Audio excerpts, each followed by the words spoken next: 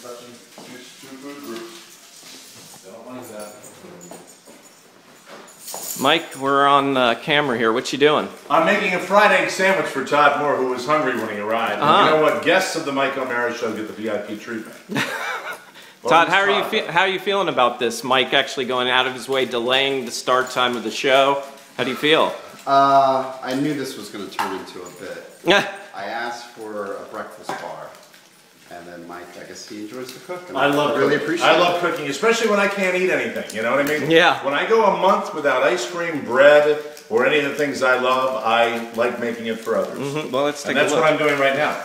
Now, the yolk should be broken when you're making a fried egg sandwich. Why is that? Bread is toasting. Well, you don't want a runny breakfast sandwich that's going to run all down his nice black shirt. That's true.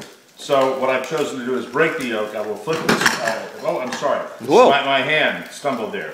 But this is the flip technique. Oh, okay. All great chefs should know this. This has to be done in kitchens. It avoids you having to flip with a spatula or stirring. So if you watch closely, that's how you do it. It's a simple move like that. That's all that's required. And bingo bango, fried egg sandwich. Todd, how do you like your fried egg sandwich? I like a little bit of cheese on it with a nice buttered croissant. Oh. Possible. Yeah. Do we have those, Mike? Bullshit, Mark. Excuse me, get out of the way of my refrigerator. Let's see.